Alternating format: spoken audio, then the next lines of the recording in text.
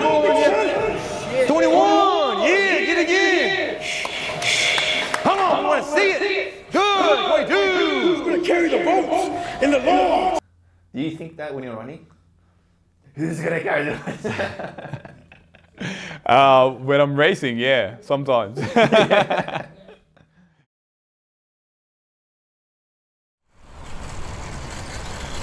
know, the suffering, you're suffering for so long.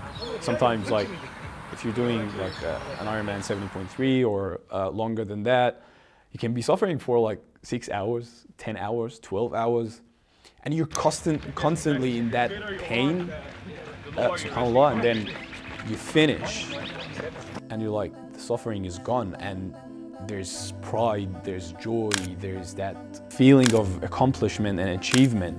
SubhanAllah, you can take that back and transfer it to your everyday life, where you become, SubhanAllah, mentally resilient.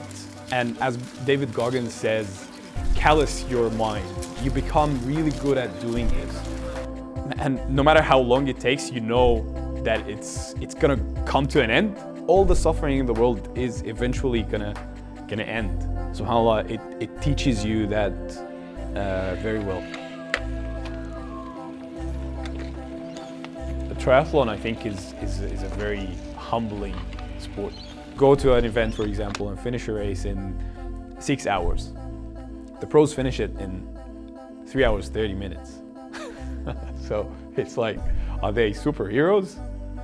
No, but everyone is in a different journey. Everyone has their own individual story. And that's what we really need to focus on. Just focus on yourself, improving yourself.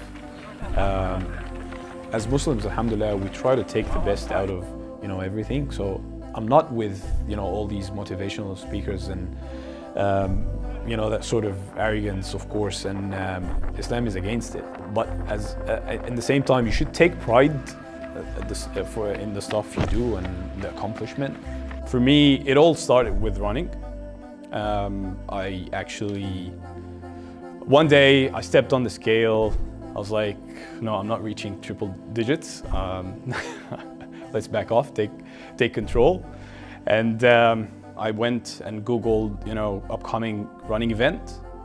And I started running, and I still remember my first run when I struggled in a 4-kilometer run. It took me like 40 minutes with lots of stops, and it was really hard. I was like, how am I gonna do this?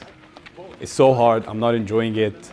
But, you know, I just wanted to show up for myself. I kept waking up in the morning, straight after Fajr, go for a run. And in a couple of weeks, I started actually enjoying it. I was like, I'm outside, I'm by myself, you know, everyone else is pretty much asleep. And I found this triathlon in December. I wasn't prepared for running. I was in pain the last 4 kilometers. The moment I crossed the finish line, I was like, SubhanAllah, khalas, I'm hooked. I'm hooked. When is the next event?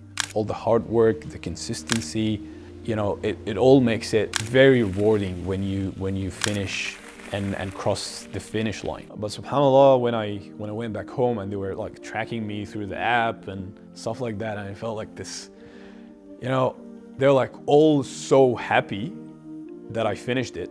And I think there's something happened, you know, when they realized that, you know, Ahmed was this couch potato basically, and then suddenly became a triathlete and finished an Ironman 70.3.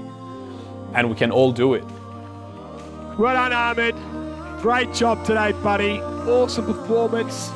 Yeah, come on, make some noise. Why is he clapping?